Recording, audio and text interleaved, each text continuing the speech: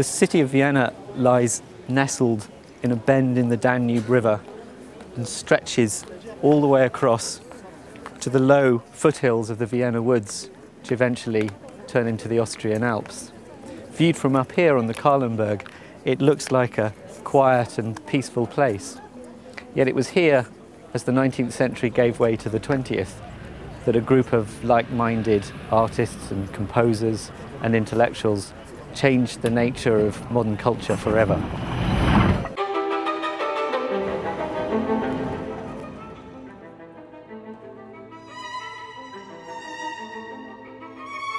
Motor cars came shooting out of deep, narrow streets into the shallows of bright squares. Dark patches of pedestrian bustle formed into cloudy streams.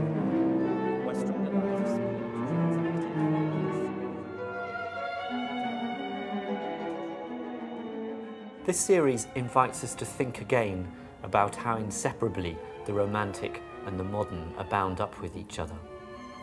It's not just that Berg and Schoenberg began writing in a late romantic idiom and then moved to a more modern style.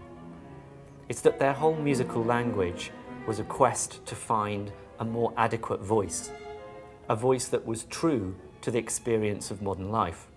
And what happened in Vienna was that there was a radical change suddenly, really, and in all areas, in architecture, in the paintings, in the visual arts, but also in the music, and it all interacted.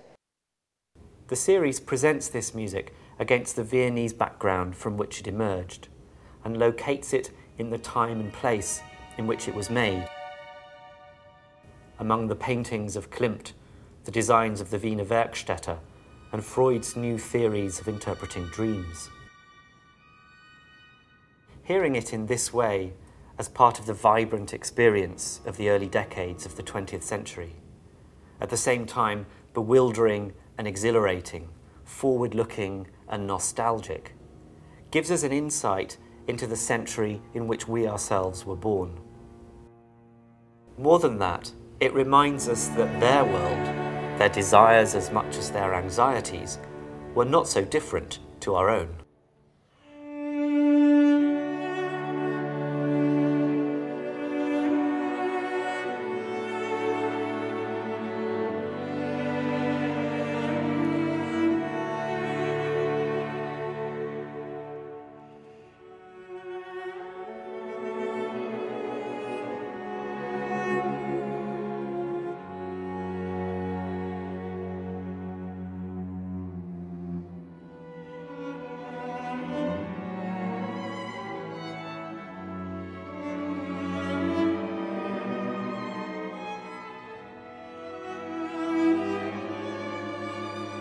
The series runs from February to October 2009.